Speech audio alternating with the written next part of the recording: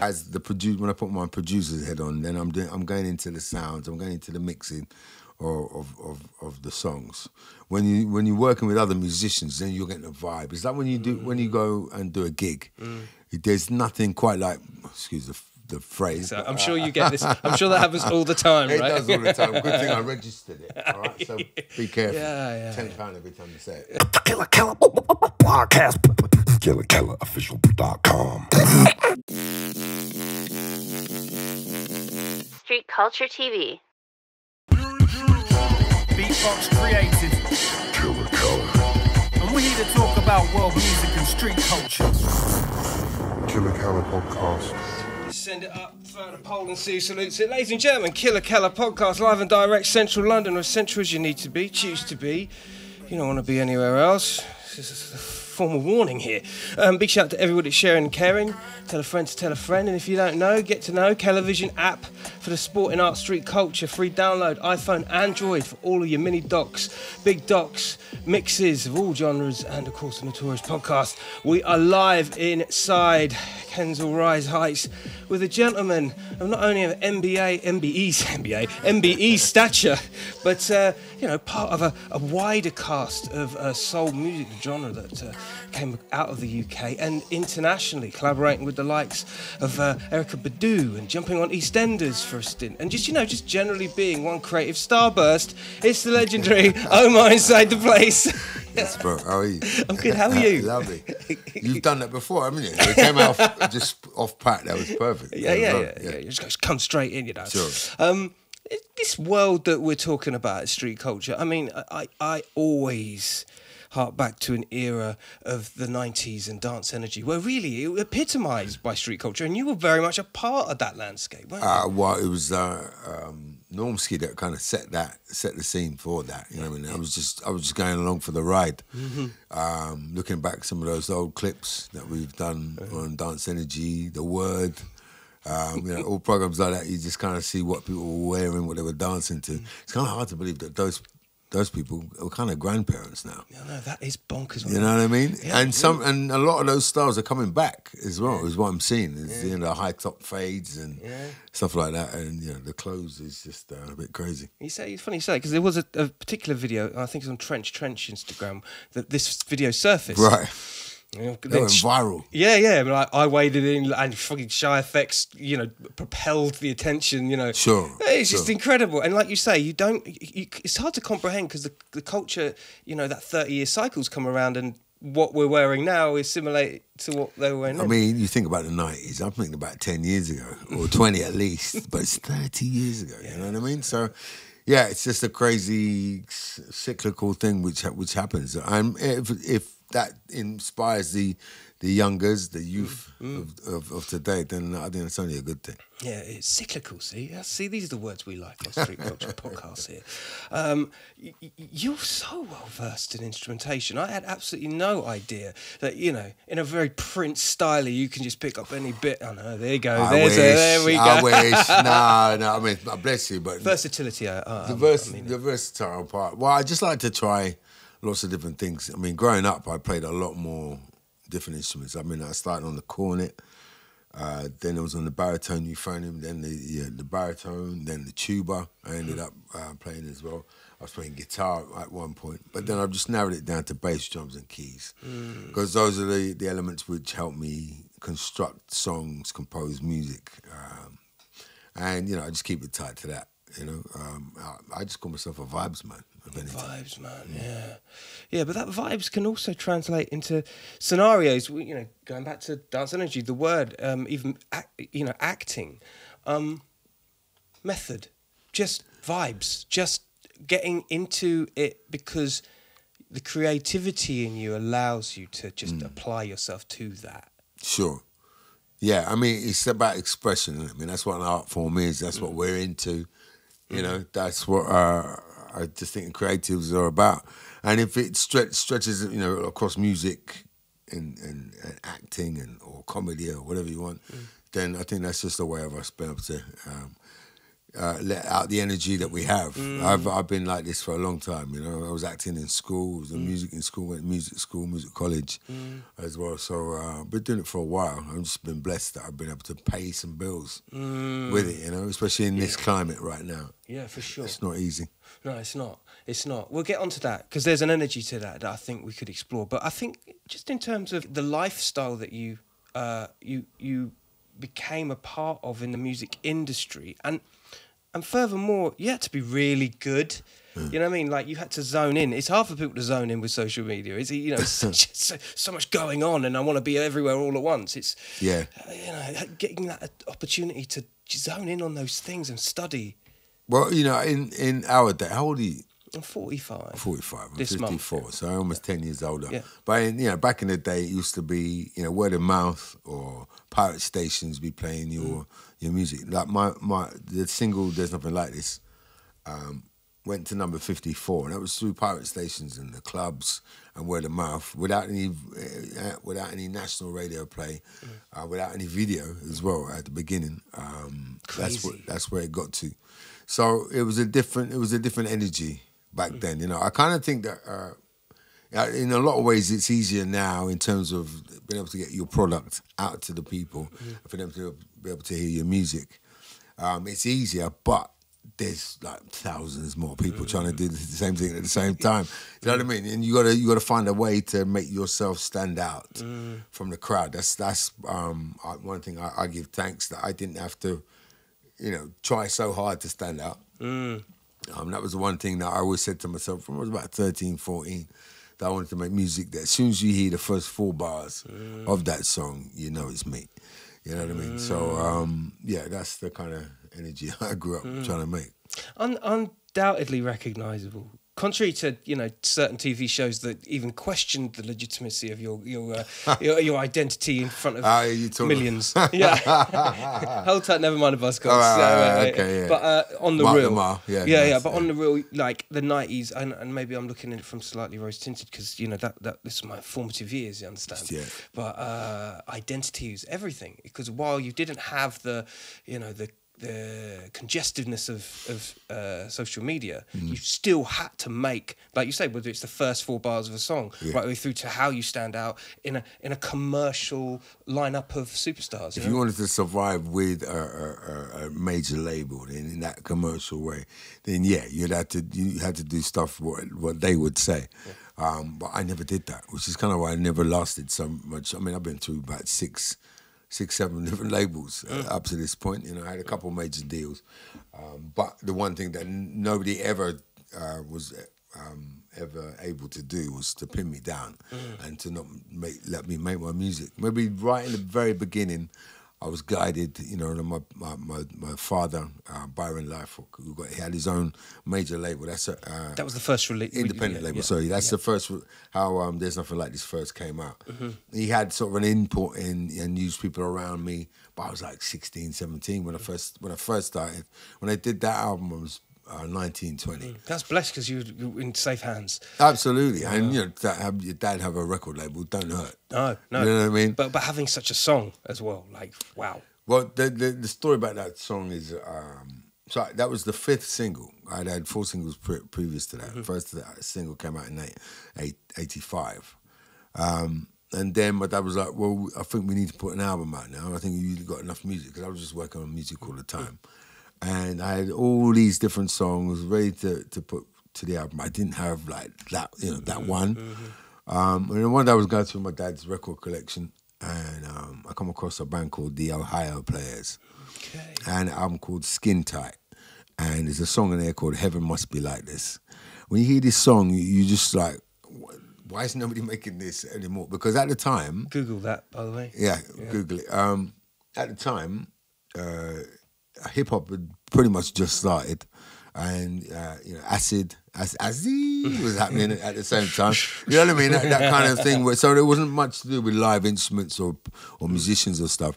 When you listen to this song, you can hear it's bass, drums, keys, guitar, string section, and arranged in the most beautiful way, most beautiful song. I was like, I had to make something like this. If you listen to that song, then you'll understand where There's Nothing Like This came from. Crazy. And furthermore, in a time where maybe there was a lot of heavy, industrious-driven beats. I mean, chopping up MPCs. That made it cut through in a different kind of way, didn't it? Well, that's what I'm saying. You know, nobody was doing that at the time. I said, I wanted to hear that. I wanted to hear that for myself. So why not make it for myself if I wanted to hear it? You know what I mean? I wanted to go back to old school, which is, like I said, bass, drums, keys, guitar. That's the core section. That's the rhythm section. That's the minimum that you need to make a good tune work. You know what I mean? Whichever rhythm that you're using. Rhythm sections all day. That's what I say. Absolutely. The rhythm section. And your sound, it's part of the soundtrack of the era. There was some things like, for instance, Hacienda in the 90s, where it was all, like you were saying, house and that kind of thing. But then Oasis and Happy Mondays, they kind of had their identity within that same genre. Sure. And it almost opened up the conversation in musical terms of more era-defining sounds that kind of worked in accordance. You definitely had that. Yeah, I mean, it's just like I was saying before, when I first started making the music, I was determined to have my own sound. And that be within the rhythm, within the chord structure, within the melody, lyrics. I'm kind of, I don't call myself a lyricist by any stretch of the imagination, but I just needed something that was going to be going, people go, oh, that's Omar straight away. And you use whatever's around you. My first album was built on the Korg M1. I think I got it for my birthday, and then that was it. I was off and running. I hate it now, but no, at the time, and it was just like, that was the best thing in the world. Yeah, exactly. Explain to me then, in that case, because we're talking versatility here. Let's go through a process. This is going to be deep with Omar in the studio. Sure. Are you a mad scientist? Is the hat on and you're just changing hats at every passing cornerstone of the song process? I can pretty much go into a hole by myself because there's two ways I like doing it. I like doing it with other people in the room, and I like doing it by myself.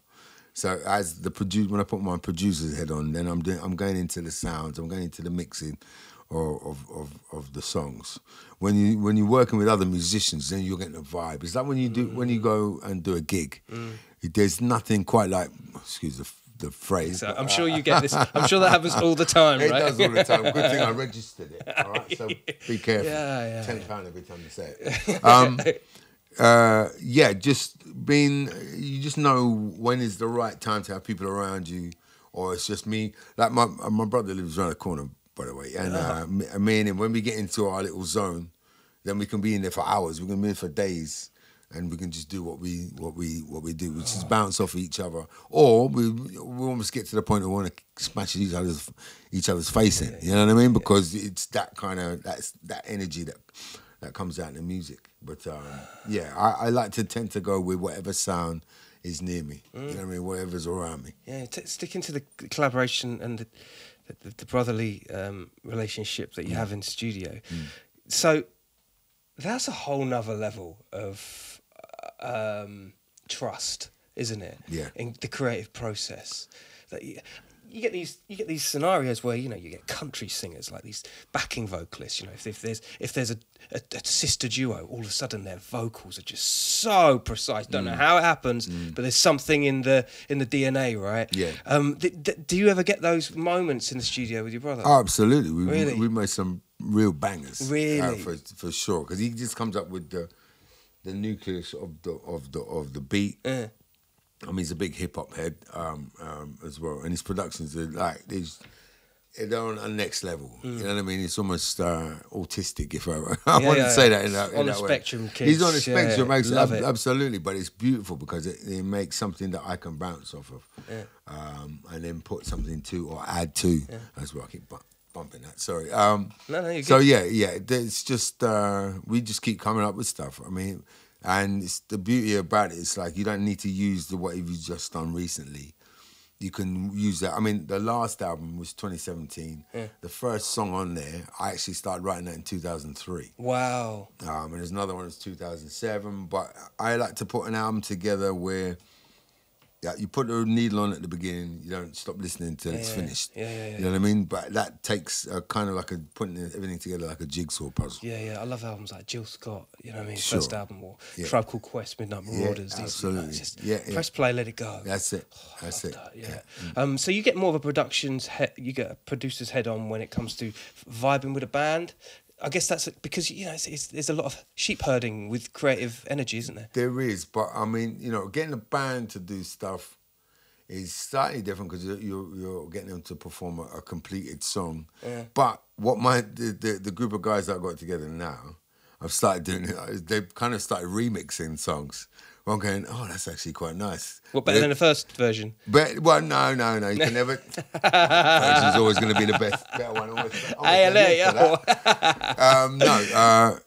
But you know, it's just that kind of energy that we have together now. I was talking about this the other day. I went to see. They shall remain nameless. Well, But at least off camera, anyway. No, I went to see a band playing. It was kind of big. Yeah. And no one was looking at each other. They were all like this. Nah, that's no vibe. I'm like, what? I mean, well, I'm looking in the whites of my band's eyes when we're jumping up and down, we're smiling, you know what I mean? Where's the vibe gone? I don't know. I don't know. So you always got to have that element. And putting that in the studio or putting it down on a record is also always a nice way to get the job done, I think. Yeah. Absolutely. From Kent originally?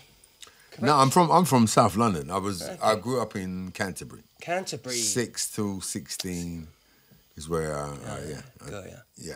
I'm a Sussex boy, so I'm actually my granddad's from Canterbury.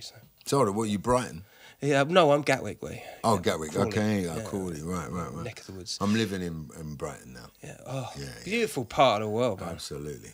Unless it's really windy on the seafront, then it's the worst place on the Just planet. don't go out. Yeah, just the sand just hitting the deck. Yeah, it's a lot. Brighton's got an amazing music scene. It does. It's very interesting. It's very artistic down there. It's the right place to be. Yeah. Everybody smokes weed as well. Yeah. It's very useful. Ah, so freedom, see? It kind of mirrors that Bristol attitude, isn't it? Something about being by the seaside, isn't it? Yeah, absolutely. Although everybody's moved down there now, the prices have gone shot right up. But that's another podcast, another time. How long have you been there for? Since 2009. Oh, so you cottoned on quick. Yes. Yeah. To have got to you were getting to the nuts and bolts of this now. You were part of such a seismic push of British talent for its time back in the 90s. You must have seen and been privy to so much. Some of the craziest, most imposter syndrome, can't believe this is happening. Throw me a few stories where you're just I wow. can't give you everything. Somebody's got to go in the book. Okay. Well, the book's to come, right? I mean, you know, on your travels, of course, I've been bumming into Galliano and Apparently Nothing. Young Disciples. Yes. You know, Incognito. Big up Bluey. All day. I'll give you a story about that. I used to get drum lessons in a practice room. All I knew was a practice room. I was only 7 years old.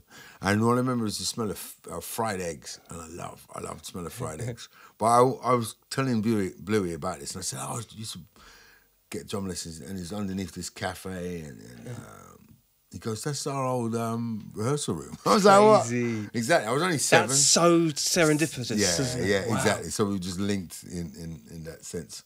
But, I can't tell you everything.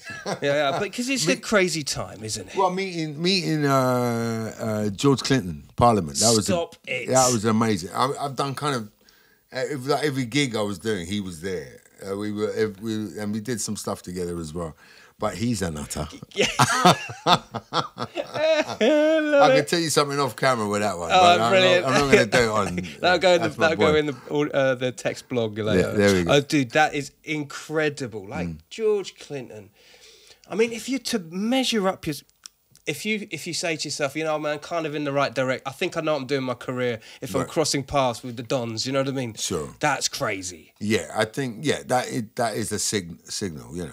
Yeah. Do you have faith in that respect is, you know, everything happens for every reason. Oh yeah, absolutely. But you know, I've been blessed in that sense that that's what I have. I have a travel god. I have a travel, you know, a music god, somebody that's, you know, a guardian that's looking after me. Which, thank you. Yeah. Every day I just give thanks. You know what I mean? Because, you know, that's 2 years in the pandemic that I managed to get through and managed to feed the kids, put a roof over their clothes on their back, and you know what I mean. I don't think that's just me. I think that's somebody that was guiding me. That there's a power that's beyond mine that was helping me with that. You know, so same kind of thing. So if I'm going to meet these people, that's how people came into my my life. It's insane, bro. That's insane. And I get the feeling that the more you do, the better you get at it, and the better you get at it, the more things will come. Right? I don't know. Do I get better? We're on the Killa Kela podcast. Hey! Well, there you go. That's right. It's a pinnacle. Exactly. What do you need? You can cut all the relations. No, I'm done now. That's right. We're finished. Yeah, I mean, you know, I'm still learning. I'm still enjoying myself in terms of what I'm when I'm creating music and what I want people to hear and get excited when I'm doing shows and seeing, you know, just loving it that people are coming to the shows now. There's, you know, there's no feeling like it really, you know. That's yeah. Yeah, no feeling. You're a good person to ask about this, talking about feelings and audiences, perception. You could be mind your own business, walking into a cafe, smelling those eggs that you like, fried eggs that you like smelling, and you sit there, you have your cup of tea, you hear the music playing in the background, and all of a sudden, your tune comes on, right? Does that ever age? No, especially when I go, is that me? Yeah.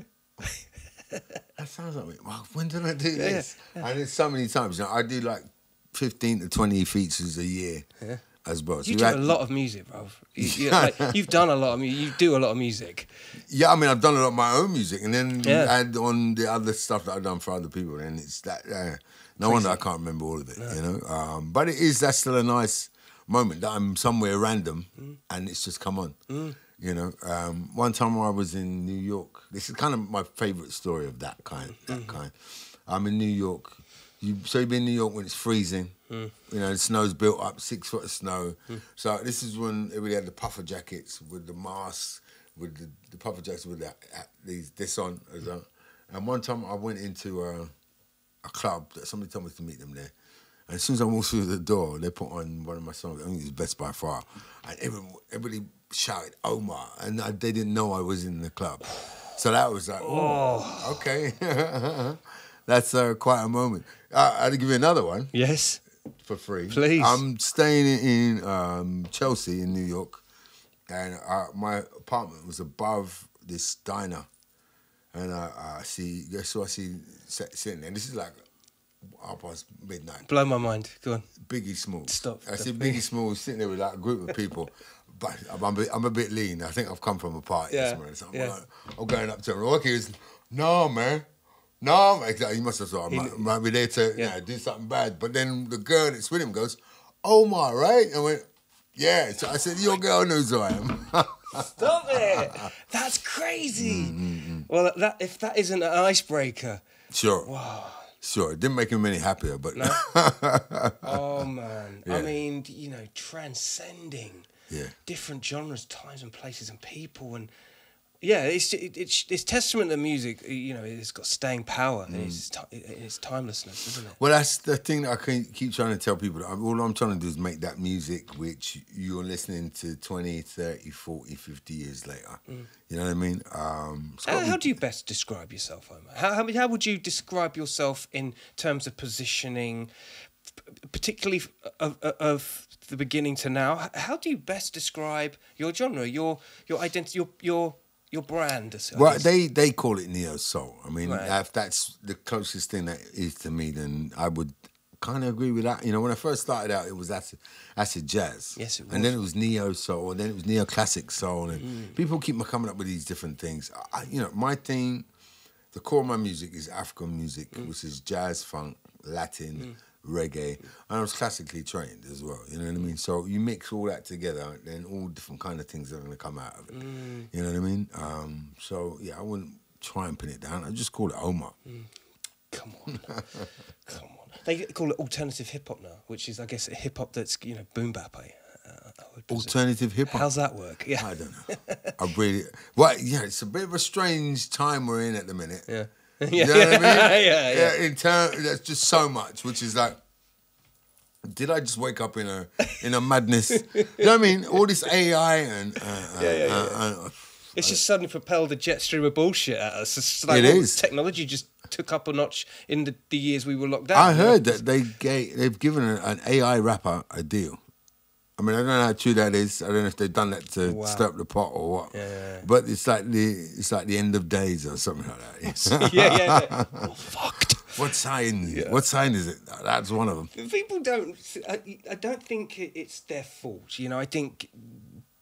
Instagram, social media, and the future, you know, is always dictated by the youth. It's always powered by the innocence and the energy. Yeah, I'm not about to go and do no dancing on TikTok. Do you know what I mean? It just ain't the one. But the music side of things, in my mind, without sounding like an old head, there is a shelf life where I'm thinking to myself, no, you've got to be in key, bruv. You've got to be in key. Like you can't have the music doing one thing and you doing the other. You know what I mean? It's like almost everything that comes out and is from its inception, almost like a demo stage before it even reaches to, you know, maturity. With the public. Yeah, sure. I mean, I don't know. Does that play on your mind? Like, because obviously you'll hear things extremely subjective from a creative ear, and although you understand the energy, you'll get the energy because that's youth culture. But yeah, you must think there's a bit of you that's just like, if you gave it like maybe 2 years, 3 years, I could get where you're going with this. Where you going with? No, I kind of look at it as an evolution thing. I'm sure that the previous, what do they call it? The previous era didn't understand the one preceding it. Yeah, true. You know what I mean? And that just goes on for, you know, decades or, you know, eons of years. I just don't waste time on that. You know, like, and especially I'm 55 next birthday. I've lived the better. I'm not going to live to 110. You know what I mean? I'm not going to waste time on, oh my God, I don't get it. What's wrong with it? You know, I'm just here to enjoy myself now. They're really supposed to love one another. I love to love and love to be loved. You know what I mean? So I don't get it, but it doesn't affect me because I don't have to sit there. And are we meant to get it? Are we meant to get it? Exactly. I don't have to sit there and work it out. I've got plenty enough music to make myself and to listen to, not to be bothered by that. And if the kids are into that, then that's fine. We went to see Barbie. I've got twin girls there. Oh, I went to see Barbie as well. I've got to give it up. I had to do the boyfriend duties. You did the boyfriend duties. I had to do the daddy duties. Yeah. Mine are 15, I was 16. And I was like, what? The bits that I was awake. Yeah. Oh, man of my own heart. Man of my own heart. I was like, what the fuck is going on here? The first 20 minutes, I was scared. I was just like, what have I was scared. That's probably what I was awake for. And in the last 20 minutes, I'm just like, what the hell? It's just, I'm like, wow. But my daughters loved it. So I'm like, I didn't question it. I'm like, oh my God, you love that. I mean, and apparently they were crying at one point. Yeah. So I'm like, I'm not here to judge them on that. If that's what they're loving and that's what they're into, that's great. I don't understand it, but I'm not meant to because I'm an older geezer, and it's too much energy spent on negative stuff. You know what I mean? But I also feel like you're relevant. I think what happens is your relevance precedes you because you're playful. You've mentioned there. You know, you're coming into you're the elder statesman of this game. You know, so. What have you got to, not so much prove, but what have you got to, you have got to justify your actions, and you're enjoying yourself, and it's playful. Yeah. And that inadvertently is the right energy that suddenly creates relevance in everything you do, isn't it? Yeah, absolutely. It's rare. It's rare. It's certainly the way I can find to get through life, if you get me. It's just, you just got to enjoy yourself and try and spread that love around you, and, you know, I know people that turn up to sing with their bands and they don't even talk to them. You know what I mean? It's just weird. like, and they don't travel with them. They don't turn around, look and say, you know, what's your name or anything like that. You know what I mean? Like, do I know you? Yeah, right. No, I saw a thing where there was two those late night presenters like asking each other questions, and one said, "Oh, I think it was James Corden," and he said, "Name two of your cameramen." And he couldn't name him. rumbled. Right, you know what I mean? Just like that. And it's the same kind of thing. I'm got time for that kind of energy. It's just all about loving and love to be loved. Yeah, yeah. And that's where collaboration comes in. I mean, like, to work with people, I mean, you mentioned George Clinton, but like Erykah Badu, like, for one, you know, and particularly at the time, like, she's a very open public speaker, but she was really pioneering the neo soul thing. Like, this was Sure. this was Blues and Souls magazine complete fodder, wasn't it? Like, Right. She killed it. How did that come about? How did that collaboration happen? She came looking for me. Stop it. When she first, because her album came out. I forget what year it came out, but one of her favorite songs was my song "Little Boy." That she, you know, and she always wanted me to sing that to her every time I see her. So yeah, she was talking about me on the radio, and then somebody put us in contact.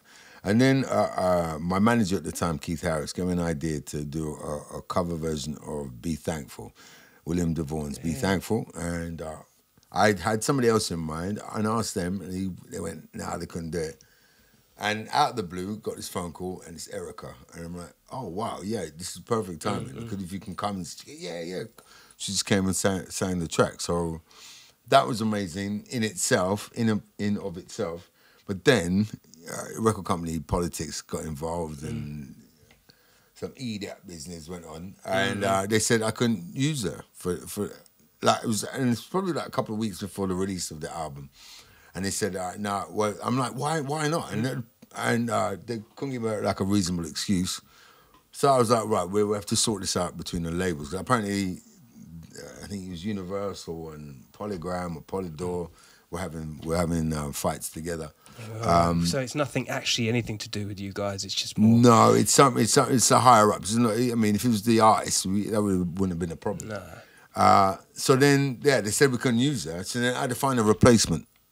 This is when Angie Stone comes in and gets involved now, because I already knew her from something else. And I was like, look, I got this track. And she goes, oh yeah, no problem. Right, so she did her version. We had that mixed. Just before we were released, Erykah's people came out and said, oh, no, it's all right, you can use her now. So you had you two women fighting over you there. It was just great. Well, you know, it was great. I got two for the price of one, basically. That's You know? amazing. So, yeah, there's two versions of Be Thankful, but just because of that record company bullshit. It happens, doesn't it? It happens. And although it's a lot more easy to get music out, you know, once you're dealing with the big players like yourself and Erykah and Angie, like, these are, you there's only one route in, you know. So, you know, that's mad, isn't it? Yeah. It's mad how, again, just aligning yourself even further, and that transfers into acting and all the work, you know, again, just set skills. Just say, yeah, just put your hand to it, and it's on. Yeah, I've been doing the acting while I started, did stuff at school. Funny enough, I shared parts with Max Beasley. Max was 2 years below me at school, and we shared a part of the Pirate King in the Pirates of Penzance. So you can imagine us in tights and long, you know, swashbuckling and stuff like that. That's where it kind of started. But he really took off. I mean, as you can see, he's on TV the whole time. But yeah, I've been doing bits and pieces of TV and film and stuff like that. But yeah, the biggest one that came up was EastEnders, and it's funny that a lot of people only recognise me for that. They don't know that I do music, which is Oh man, that must be a trip. It is fun. You know what I mean? It's crazy because people like that performance in its own merit. It wasn't anything to do with the music. Which, that's a hat tip. That's one of the. Yeah. Let's celebrate that. Yeah, absolutely. Yeah, it was fun. Yeah. Would you prefer to do one or the other, or is it both? I wouldn't mind being able to do both. Yeah. You know what I mean? But it's not that hard. It's not that easy because I work. You know, generally how I get paid is by doing gigs, and I get booked up for most of the year. Yeah. So then, if they need you for a certain amount of time, it's hard to have that time not booked out already because you know what I mean? Yeah. I've missed out on if Death in Paradise people are watching. I'm available, all right, in the latter part of the year. May not have been before, but it's available now. Do it now. No, they've asked me like 3 or 4 times to do it, but each time I was just booked and couldn't get it done. I would have loved to have done it. One of them was a month in Guadeloupe. I mean, who wouldn't want that? Yeah, a bit of that. You know what I mean? Yeah. But, you know, it will come. It will come. So, yeah, it's all good. Yeah, it's all good. So at this point, big shout out Kenny Thomas. You know, Big up Kenny, yes, of course. lovely gentleman, isn't he? You Yeah. know, one of the DNA connectors.